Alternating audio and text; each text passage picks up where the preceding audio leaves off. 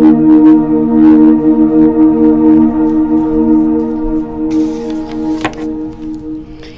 we greet you all in the name of our Lord Jesus Christ. We greet you all from wherever you are listening. We greet you all in the name of our Lord Jesus Christ, and we welcome you to Destiny of Christians International Ministries. We are back again. This is another Wednesday. The Lord has allowed me and you to be alive, so we want to give Him all the glory and all the honor for giving us another opportunity to study the Word of God together. This is the program, The Journey of a Believer. Hallelujah. We are back again by the mercies and the grace of God. We are back again. I welcome all of you to join us. To join us with this program. Even those who are listening from through the Good Morning Africa Swahili channel, we welcome you. Karibuni sana mnapotusikiliza. Karibuni katika mafundisho yetu, tutabarikiwa pamoja. Welcome all of you. We're going to be blessed together. Hallelujah. I want to thank the people in the studio who come to organize this program. Thank you so much. And those who write us, to encourage us and just to tell us that they're being blessed, thank you so much. Those who are signing in, we want to say thank you so much for your feedback. We thank God for what He's doing. Hallelujah. I know that you are being blessed. Those who have been following this program, I know that the Lord has been teaching us a lot of things, and I know that we are growing and maturing in the ways of the Lord. We also want to take this opportunity to thank the teacher for taking time to study and bring the teaching in a simple way and in clarity through the working of the Holy Spirit. So we just want to say thank you. And for those who will tune thereafter, the same anointing that the Lord is releasing here now, you are going to get the same anointing. It's my prayer that tonight the Spirit of the Lord is going to meet you at your point of need as the teaching comes on, because the Word of God is life, and He gives life to those who are desiring, those who are needing, those who are asking. He'll give you life. Hallelujah. He'll touch you. He'll meet you at your point of need tonight. Hallelujah. So let's open with the word of prayer so that we can continue with the teaching, the program of tonight. Heavenly Father, we want to thank you. We want to glorify your holy name. We want to lift your name up. We want to declare that you are God. There is no one like you. Every knee shall bow and every tongue confess that you are Lord God Almighty. So we thank you, Father, for giving us another opportunity together with the viewers and the listeners, those who are tuned in now and those who will have the opportunity of tuning to this program thereafter. Father, we want to say thank you for giving us another opportunity. As your word comes forth, Father, we know your word is life. May that word touch us, meet each one of us at our point of need. May that word encourage someone. May that word heal someone somewhere. May that word encourage someone. Hallelujah, in the mighty name of Jesus. So we want to say thank you, Father, for giving us another opportunity to be ministered to by your Holy Spirit. Give us a heart that is able to receive and a mind that is settled in you. That is why we seal and cover ourselves with the blood of Jesus. We sanctify this place with the blood of Jesus.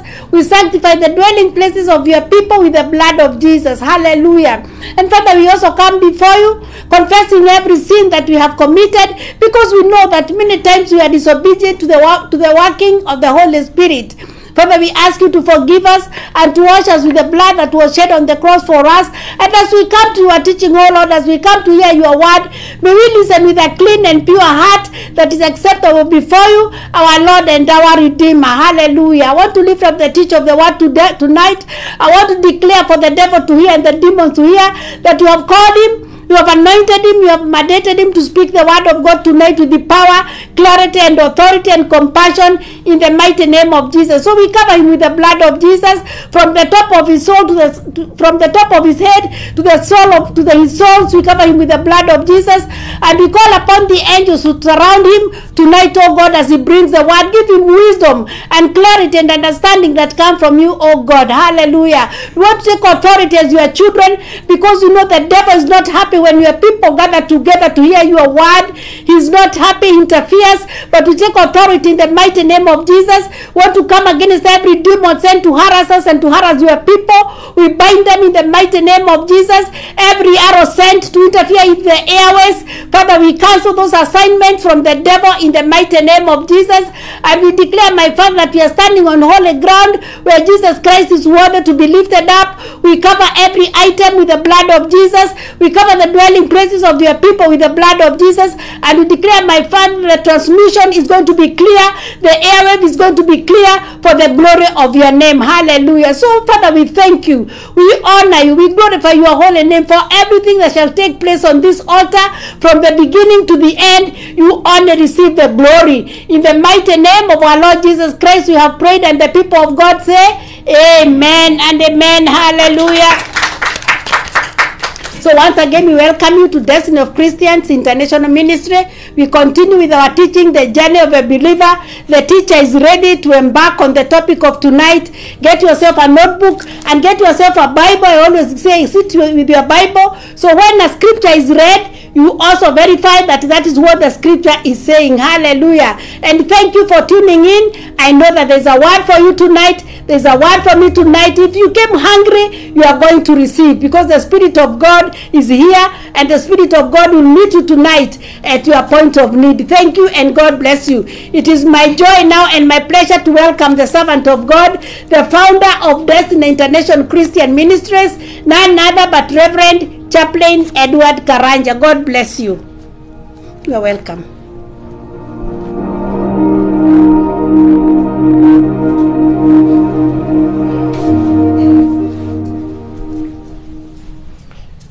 The blessings of the Lord on all of you as you listen to what we are just about to share for the glory of God our Father. We know at this stage that the Christian has a journey, and this is the journey we have been talking about from the beginning. And a journey has an ending, and we have come to the ending of that journey that starts from the time we repent. So we are discussing the final destination of the journey of a Christian, the final destination of the journey of a Christian. We have learned a few things concerning the final destination of a Christian, and we have therefore come to the point of answering the question, what is the destiny of a Christian?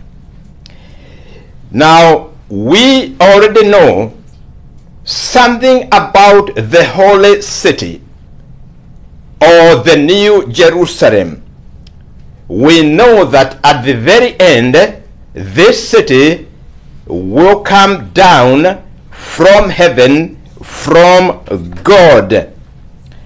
We also know about the beauty of this city.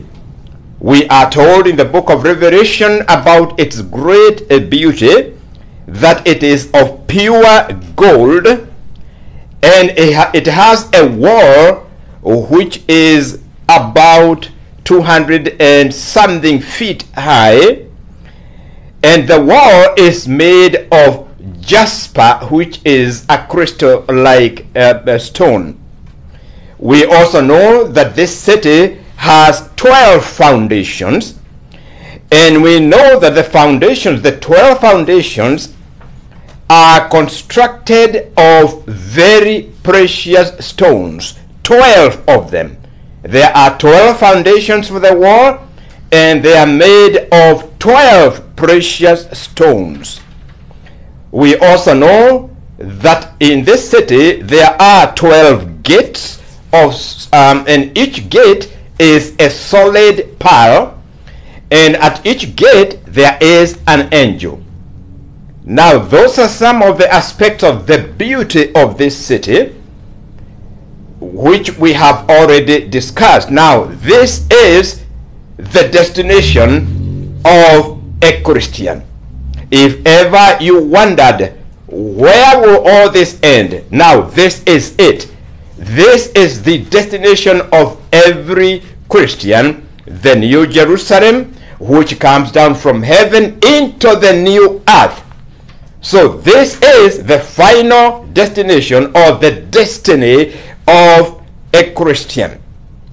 We also know that this is a very huge city. Remember, the size is approximately 1,500 miles in length and 1,500 miles wide and 1,500 miles high. Now that is a very, very large city. If you place this new city, the New Jerusalem, on North America, very few portions of North America would remain, because it is so huge. It covers such a huge area. Therefore, it is meant to contain billions of people. Billions of people. There are some people who suggest that this city is going to be populated by the Israelites. But I want to tell you that's not possible, because the Israelites today, the Jews, their total population is approximately 10 million. Now, about 10 million. This is such a huge city, it is capable of accommodating billions of people. We are not talking about millions. It is able to accommodate billions of people. So it's not just for the Jews who believe in the Lord Jesus Christ. No, it is for every Christian. Now, we have therefore come to this point where we know where our journey as Christians is going to end. You should know that. You should be aware where your journey is going to end, and this is it. So we have been making a tour of this city, and we have seen how beautiful it is, how large it is, and how unique it is, and the fact that it comes from God, from heaven. It ascends down onto the new earth. Now, as I said last Wednesday, we are not yet through with our tour. So we are going to continue our tour to find a few more things concerning this eternal city, the permanent dwelling place of every Christian. This is the home, a permanent one, forever and ever, for a Christian. So we will go on with the tour today, excuse me, and cover a few more things so that we understand what God has prepared for those who remain faithful to the end. Hallelujah. So let's look a little bit at this city again, and I would like to read for you a few details from the book of Revelation, chapter 21, and I am reading from verse 22. This is going to give us more details about this city, which is the home, the permanent home of every Christian. Verse 22, Revelation 21, verse 22. This is John. But I saw no temple in it, for the Lord God Almighty and the Lamb are its temple. The city had no need of the sun or of the moon to shine in it, for the glory of God illuminated it. The Lamb is its light, and the nations of those who are saved shall walk in its light, and the kings of the earth bring their glory and honor into it. The gates shall not be shut at all by day. There shall be no night there, and they shall bring the glory and the honor of the nations into it. But there shall by no means enter anything that defiles, or causes an abomination, or a lie, but only those whose names are written in the Lamb's book of life. Right there, we have a few more details which we are going to cover in this teaching. The first detail we are told is very interesting. We are told in this city, the New Jerusalem, the holy city, which is the dwelling place of Christians, there is no temple in it. Now that is interesting when you imagine how many churches there are today. Now there is not going to be a church, there is not going to be a temple in the New Jerusalem. Now, why is that important? Because it tells us there is no more denomination. There is no church for this denomination or that denomination. There is no church.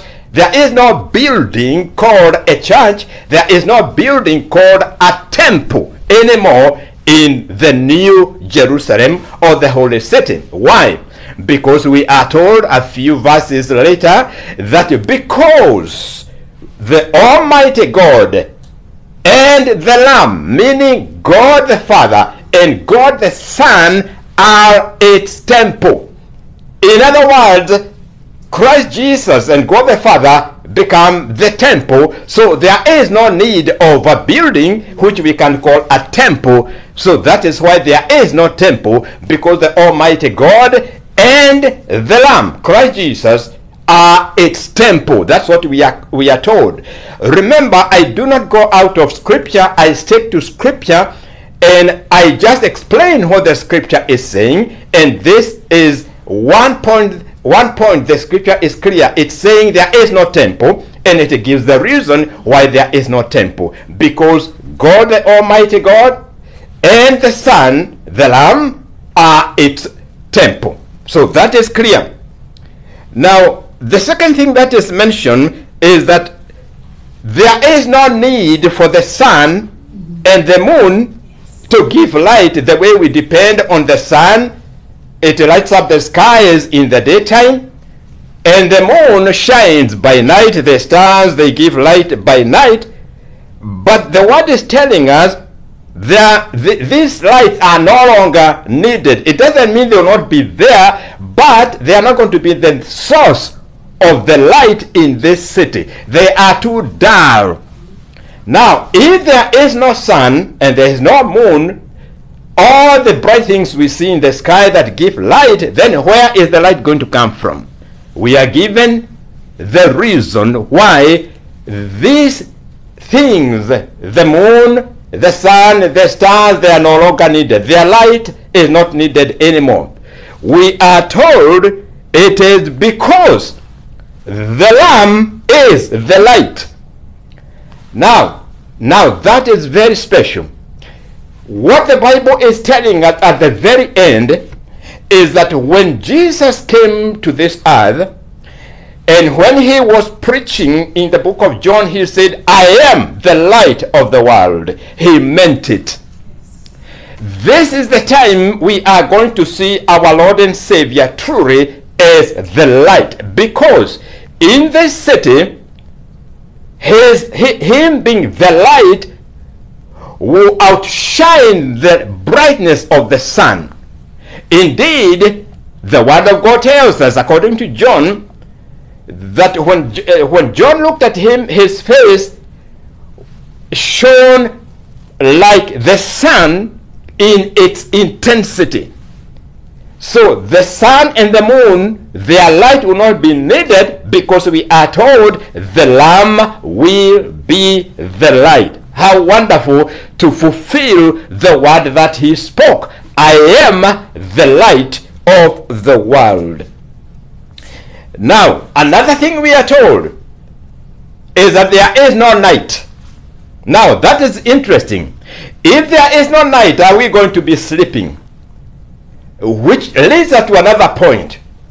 Are we not going to feel tired at the end of the day and we just want to lie down? Well, there is no night here. The reason is we have a glorified body. Now, the glorified body is not like this physical body that gets tired, it gets worn out. Which means with the glorified body, there is no weariness. This is why there is going to be worship continually. Because the body we have is a glorified one, it does not get tired like the physical body. There is no need of sleeping. So we are told there will be no night there. And in any case, there cannot be a night, because Jesus Christ is the light and he is there. So there cannot be any darkness of the night while he is there. But basically that reminds us that the glorified body is a completely different body, because it is not subject to the physical limitations we know of today. That's a wonderful thing to know. Now, so those are few more items we are told about this city. There is no temple. There is no need of the moon, the sun to give light. Why? Because the Lamb is the light. And finally, there is not going to be any night in this city. Now, as I told you, we are going to tour this city bit by bit, because there is so much to cover. So during this session, there are a few things then we have gathered about this city, those three items I have just mentioned. So what is this word teaching us tonight then? The first thing I would like to mention is this, that the focus of every Christian should be this city. In other words, we are overtaken by many things of this world. We are pursuing vigorously things of this world, and our mind is taken up with the worries about the things of this world, and we have left little room to focus our attention on the city called the Holy City, the final destination of a Christian. Your focus as a Christian and my focus as a Christian, despite what we go through in this world, we should have one focus, and that is our permanent home. Now, in the book of Colossians chapter 3 and verse 1 to 3, this is what we are told. Set your mind on the things of above, not on the things of this earth. Now, that is where we are missing out. We are not balancing it well. We are supposed to be concerned about the things of above, meaning, for example, we should be thinking more and more about our permanent home. We should be thinking about this city. And you do recall in the book of Hebrews, we are told that the saints looked forward to a city whose foundations are made by God. They kept on looking forward, and I tell you, brethren, that kept them going, despite the fact that they were going through difficulties. But they focused on their destination. What this word is telling us is that we have a reason to focus our attention on our final destination. Where are we going to be? Let me put this issue in another dimension. Where are you headed to? Do you know where you are going? And if you do you think about it constantly? That is the point. We are being commanded to think about our permanent home, the New Jerusalem, the Holy City, and the new earth. And our mind should dwell on the heavenly things more than the things of this world. Now, I want to mention this because this is very important.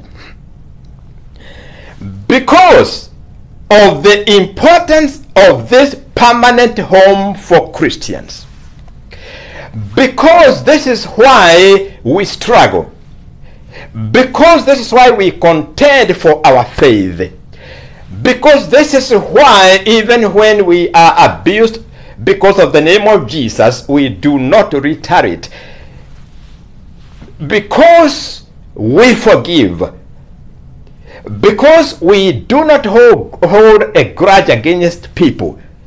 And because we struggle to love the way Christ told us to love one another, there is obviously a reason why we are doing this. It's because we have been promised that there is going to be the final destination, which is not comparable to anything we have done. But maybe we have not yet realized that Satan knows this. Satan understands perfectly the destination of the Christian. To put it another way, on a personal level, the devil knows what is your destination as a true Christian. He knows where you are headed to. He knows where I'm headed to. So, do you think he is going to keep aside and let you head to this city, your permanent home, without trying something? This is what the fight is all about. This is why we face opposition after opposition. Why?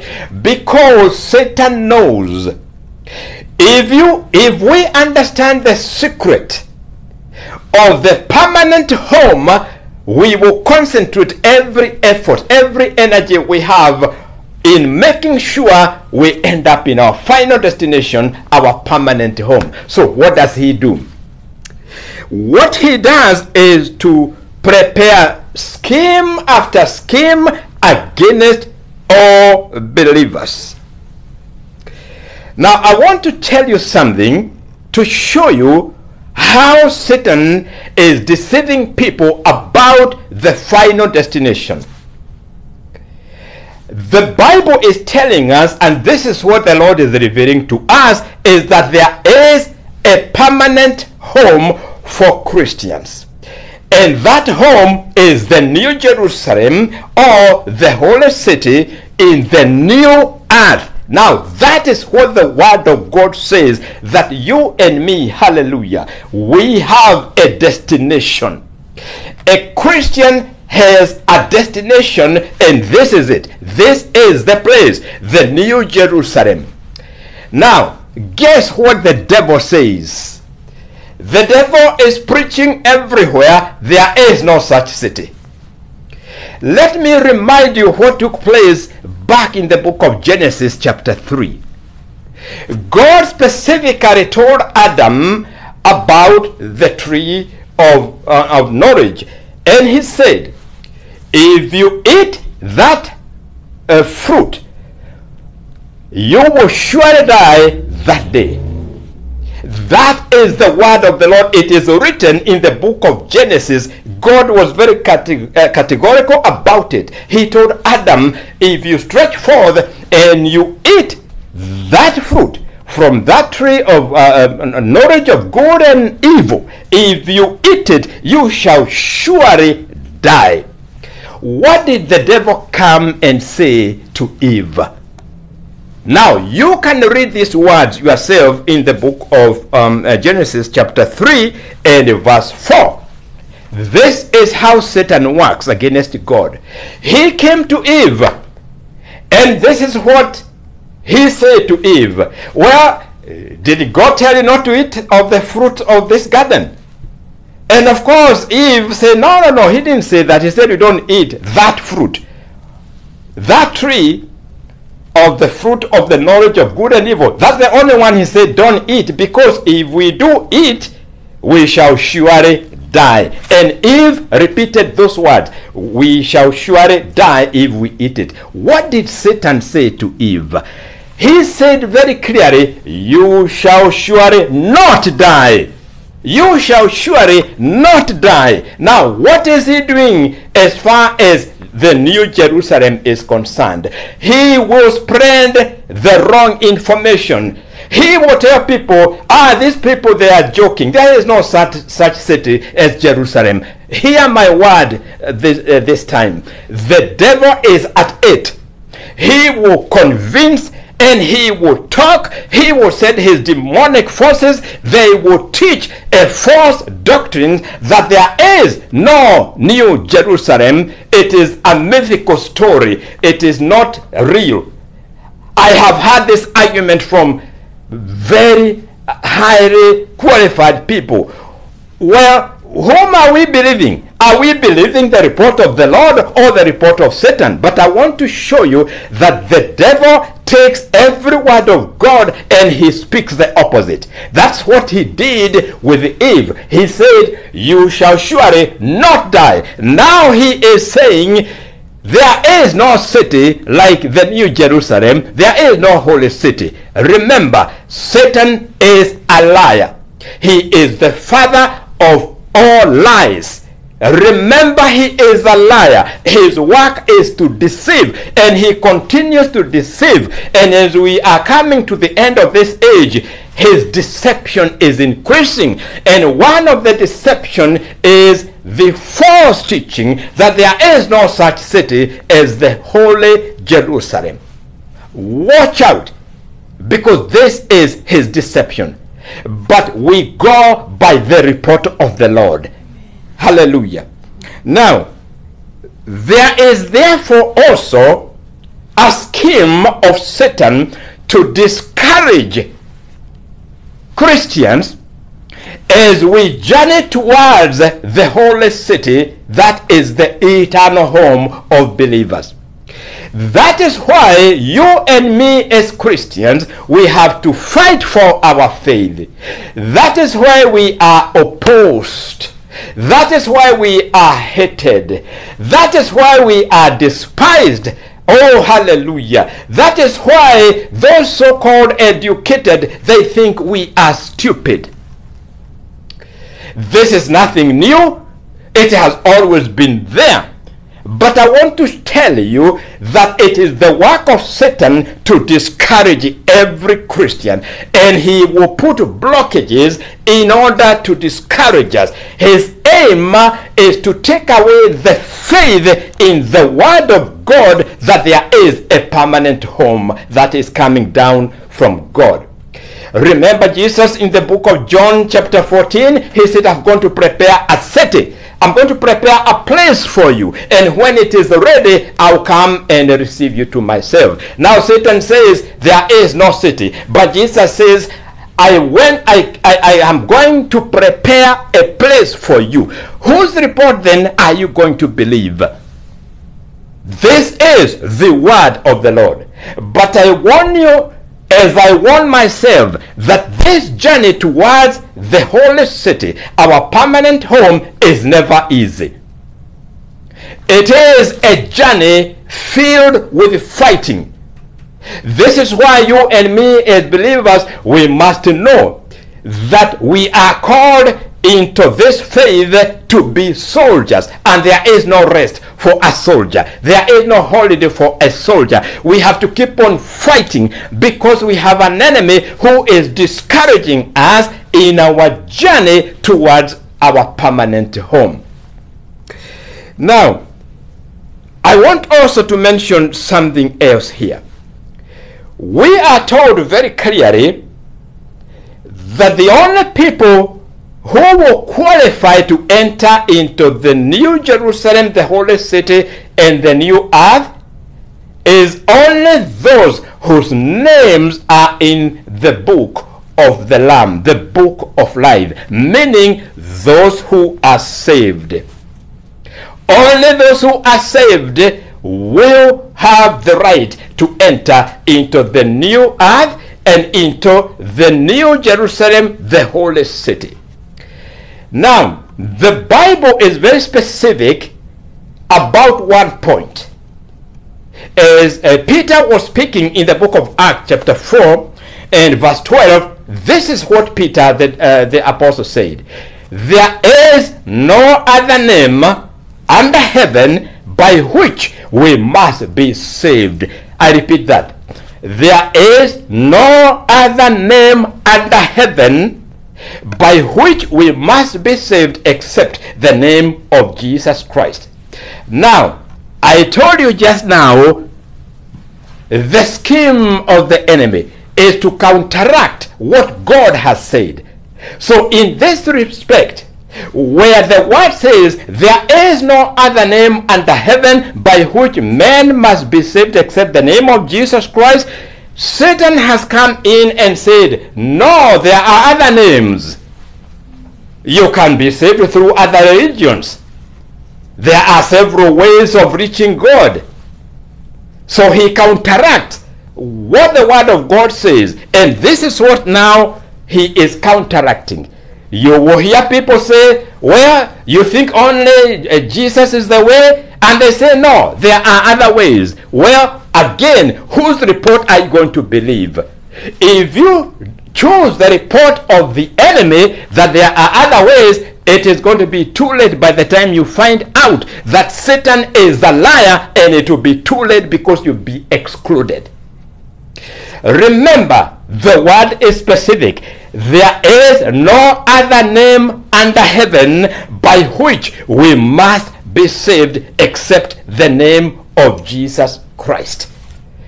The enemy is speaking lies even now as I speak, and he is counteracting the word of God, and he is teaching in many places there are many ways. Yet Jesus clearly said, I am the way.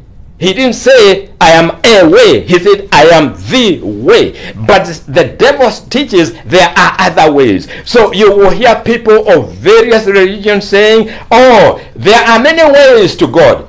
Well, the Bible is the word of God. So we either believe the Bible as the word of God or we throw it out. Now we cannot do that because the word of God is truth. Hallelujah. Now, I want to kind of summarize what I have been saying by saying this. And I have said this a few times in other places. So let me just repeat it to kind of summarize what I want to say. We are reaching a time when the events are actually overtaking us towards the end of the age. Now we already know, and I mentioned this before, we already know certain things that are happening that were foretold, and they are happening now. And let me repeat this because it is important. The temple in Jerusalem is going to be rebuilt. It will be the third temple. It's going to be rebuilt. Now, this is prophetically spoken. And it has to be built because before we can recognize who is the Antichrist, there has to be a temple, because the Bible tells us the only sign of identifying the Antichrist is when he comes into a temple in Jerusalem, and then he will claim to be God, and he will stop all the sacrifices that the Jews are beginning to prepare. So remember, we have reached a point where these things are no longer just things we are talking about. They are going to take a long time. We have now reached a point where the Jews are saying they are ready to build the third temple. It is this temple into which the Antichrist will enter, and he will claim to be God and stop the sacrifices, because the sacrifices are going to be reinstituted again. And by now, when you check this out, the Jews have already prepared everything that is necessary for the sacrifices to begin. Everything is ready. The only snag is they cannot go to build this temple because they want to build it where the temple of Solomon used to be, and that temple, that site, is near the rock of the dome. And you know, this is a holy place for the Muslims. So the Jews cannot touch that place, because they know the minute they touch it, there is going to be a holy jihad, a holy war. The Muslims will rise up against the Jews. So somebody must give them permission to build their temple. And guess what? It is the Antichrist who is going to give them permission, because at the moment we don't know who he is. But as I told some people, watch out for somebody, a man who is very unique, very diplomatic, very good in negotiating things. Watch out for such a man, because he will have the ability to make an agreement with the Muslims and the Jews, and he will permit the Jews to construct the temple. It is just a matter of time. Now, guess what? Once the temple is constructed, I'm telling you, you will not understand the events that are going to take place in this earth. And we are only a few years to reach that point, because now all the plans to build the new temple are ready. What am I telling you? What I'm telling you is this. I'm telling you, if you are not a Christian, you do not believe in the Lord Jesus Christ, you do not have a lot of time. This is the time God has given to us to reconsider. And the word of God says this: whosoever calls upon the name of the Lord shall be saved. Are you willing to call upon the name of the Lord before it is too late, before we enter into the tribulation, the great tribulation, because it is coming? The time limit is very short. Now hear the word of the Lord then. Whosoever calls upon the name of the Lord shall be saved. I ask you, would you like to call upon the name of the Lord? Just ask him to save you. Ask him to forgive you your sins. Acknowledge that he died for your sins, that he was buried, and that he rose again on the third day. And all you need to ask him is to forgive you, because you are born a sinner, just like I was born a sinner, just like everybody was born a sinner. You acknowledge that, and then ask the Lord to forgive you. And he says, whosoever calls upon the name of the Lord shall be saved. Now this is your opportunity. This is your time. You can talk to God directly yourself where you are. It is a very simple prayer. You simply by faith tell the Lord, I have had it, and I want to make sure I end up in this great city. So call on his name. Ask him to forgive you. Ask him to write your name in the book of life and begin to live right according to the word of God. So tonight we will end it up there, but we are not yet through with our permanent home. We are going to go again to investigate a little bit more about the New Jerusalem, because there are more things to discover in our permanent home. And with that word, I pray that the Lord will speak to your heart. If you do not know the Lord, that he will reveal himself to you, and you will hear his voice, and you will be convicted and receive your salvation, so that you do not miss out on this city. It is also my prayer that the Lord will release his blessings on all of you, that the Lord will touch you where you need to be touched, that the Lord will hear your cry and meet that cry, that the Lord will wipe away your tears, that the Lord will comfort every heart that is weeping, every heart that is grieving. And I pray that the Lord will watch over you until he gives us another opportunity to meet again next Wednesday. It is in Jesus' name I have prayed. And I'll say, Amen. Amen. Amen.